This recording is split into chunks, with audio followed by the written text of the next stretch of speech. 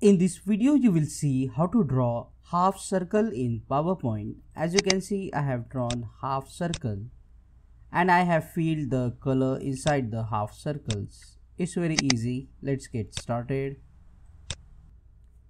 First, click on the Insert tab and you will see here the option Shapes.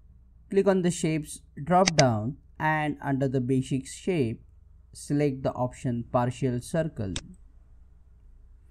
Now press Shift on your keyboard, hold Shift button and then draw a partial circle. Now we need to remove this portion from this circle, and to do that click on the shape and you will see here yellow dot. Hold the yellow dot, drag it down to get the half circle. Now we need to change the outer border and color of the circle. So if you don't want color, you can go to the Format Shape option and select the option No Fill. However, notice that the borders are very thin, and under the line, select Solid Line.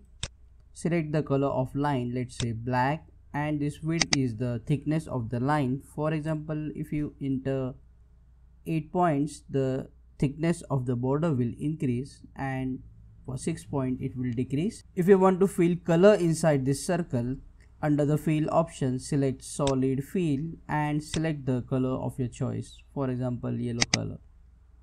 Now you can move the shape anywhere inside the PowerPoint slide, and you can also rotate the shape as required.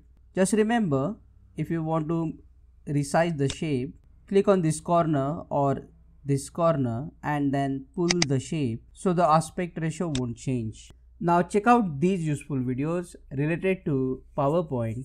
Click on that like button, comment below and let me know if this video solved your problem. Subscribe and press the bell icon if you want to learn more tips and tricks quickly like these. Thank you.